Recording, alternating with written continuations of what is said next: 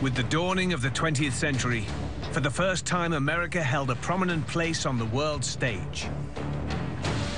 The country had become a land of opportunity, as millions flooded in from around the globe. Drawn by stories of men who had risen from meager beginnings to build empires.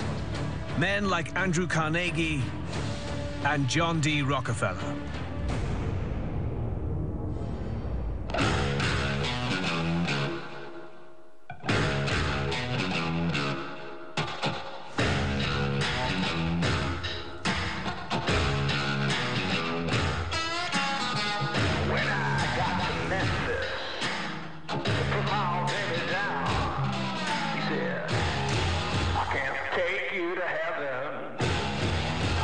Save your soul. I can't promise forever. Hey, yeah, got my heart in your hand. I can feel my soul. The great entrepreneurs that really have had a significant impact in the world take a long-term view. They really think about it in terms of decades, not years or months. They really believe that in the long run, they're going to have a tremendous impact. President William McKinley was re-elected to a second term. And the aspiring trust-buster, Theodore Roosevelt, was installed as vice president, a clever ploy to diminish his influence. With McKinley in office for another 4 years, John Rockefeller and J.P. Morgan had the freedom to expand their empires to unprecedented heights. In September 1901, President McKinley traveled to Buffalo to give a speech celebrating America's prosperity. But that prosperity hadn't reached everyone. Many were still struggling to survive. And they were fed up with McKinley's close relationship with big business.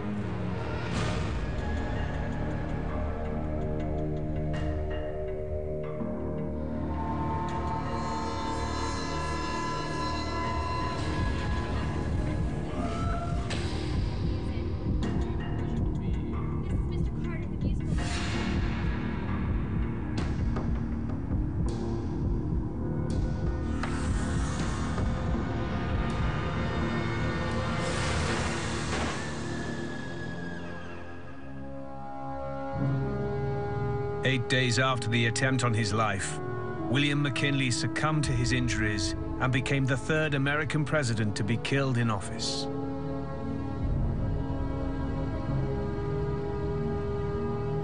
For the country's most powerful men, this was the worst-case scenario. An assassin's bullet had robbed them of their president, a man on whom they'd spent millions getting elected. And with his death, their nemesis came to power. Teddy Roosevelt, the man they had tried to silence, was about to become the leader of the free world. Roosevelt quickly launched a campaign against the nation's largest trusts. And his first target was a railroad conglomerate owned by J.P. Morgan. Morgan demanded to see the president, so he stormed down from New York to Washington, went into the White House, and he said, "I don't understand." He said, "If we've got a problem, send your man to my man and they'll fix it up." And Roosevelt said, "This is exactly the problem with Morgan. He acts as though I'm just a rival boss or something." And Morgan, who thought that he could manipulate Roosevelt, discovered that Roosevelt could not be manipulated at all. Roosevelt refused to back down from Morgan. He sued his company in federal court, the first government antitrust case filed against a major corporation. Roosevelt went on to win, and Morgan's railroad monopoly was broken up. It was a stunning setback for J.P. Morgan, one that he would agonize over for years. And it was a sign of things to come for his fellow Titans. Roosevelt was soon elected to a second term, and over the course of his administration, he filed suit against dozens of trusts. It was a time of great change for America. J.P. Morgan, John Rockefeller, and Andrew Carnegie suddenly found themselves as members of an old guard. Aging titans forced to defend their empires. But as other monopolies fell, one target refused to go down. John D. Rockefeller's Standard Oil had managed to hold off a breakup over a number of administrations. But Rockefeller wouldn't be able to hide forever.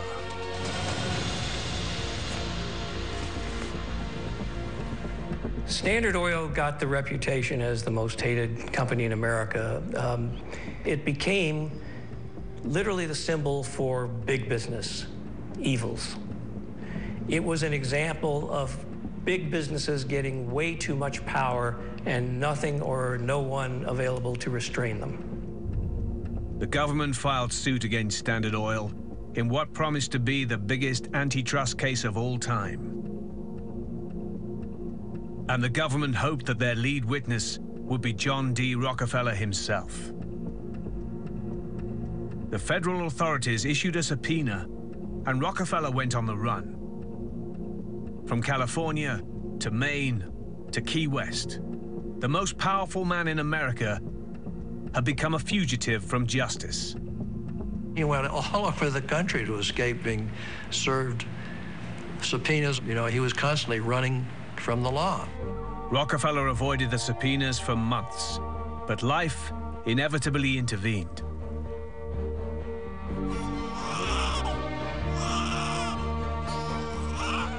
His son, John Jr., and his wife welcomed the first Rockefeller grandson into the world.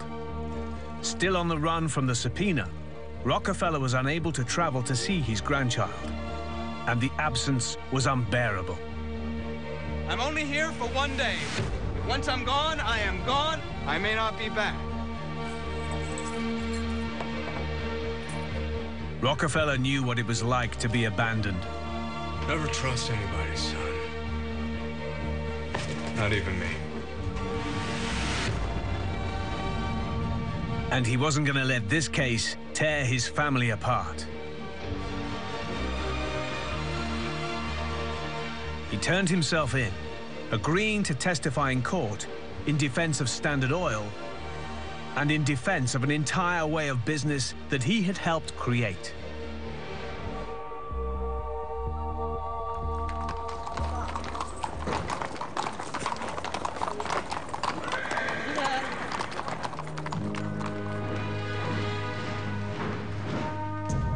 The case would be the biggest challenge of Rockefeller's life.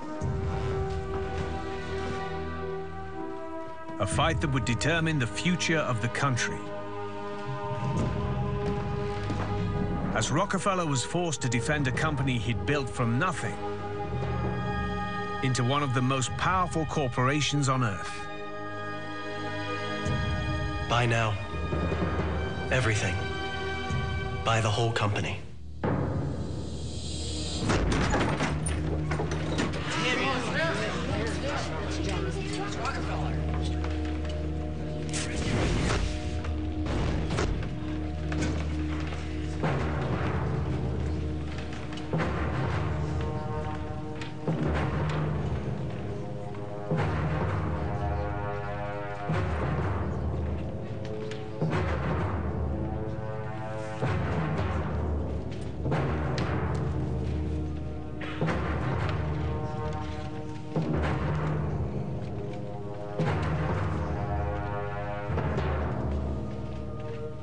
The United States versus Standard Oil.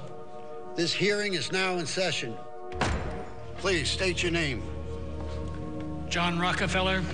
Mr. Rockefeller, can you tell the court how in just 1 year in 1872 you acquired all the refineries in Cleveland?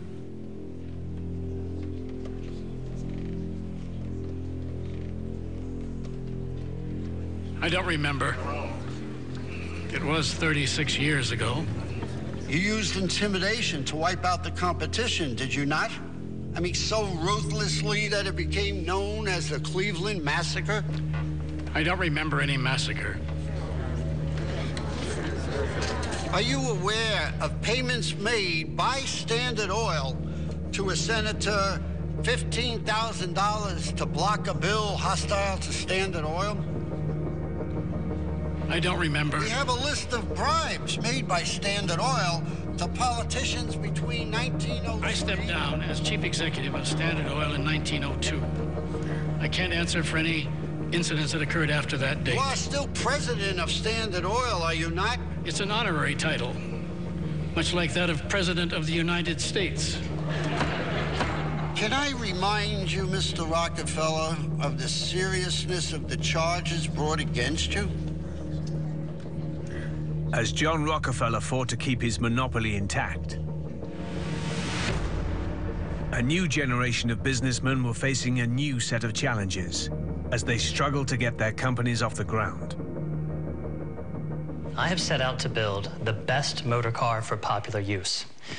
The Ford motor car is durable and light, weighing only 1,000 pounds. It has a 4-cylinder engine and is capable of speeds up to 45 miles an hour.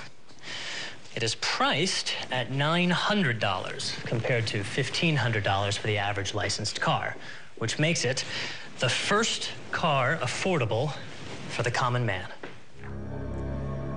The young entrepreneur Henry Ford had created a new kind of car, but in order to sell it, he needed to get permission from the Association of Licensed Automobile Manufacturers, also known as ALAM. ALAM owned the patent on the automobile, giving them complete control over who could manufacture and sell cars. They were, in a sense, a giant car monopoly. And Ford's future now rested in their hands. Thank you, Mr. Ford. We'll be in touch. Thank you, gentlemen. Ford was hopeful that he would be approved by ALAM, allowing him to start his own business and to pursue his dream for the future of the car industry.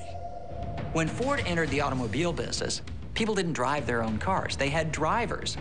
And so cars were seen as this luxury item. Ford's insight was that cars could be an everyday item. They could be very utilitarian. So that it was within the reach of ordinary people. Ford had spent years developing his car for the common man. He built his first model at the age of 33 and called it the quadricycle. But the vehicle was expensive to produce and prone to breaking down. Ford's second attempt, the Model A, was much more suited to the needs of modern America. But he couldn't begin selling it without ALAM's permission. ALAM was successful in blackmailing other automobile companies, saying, you have to be licensed by us or we will sue you, and we own this patent. After months of deliberation, the ALAM board reached its decision.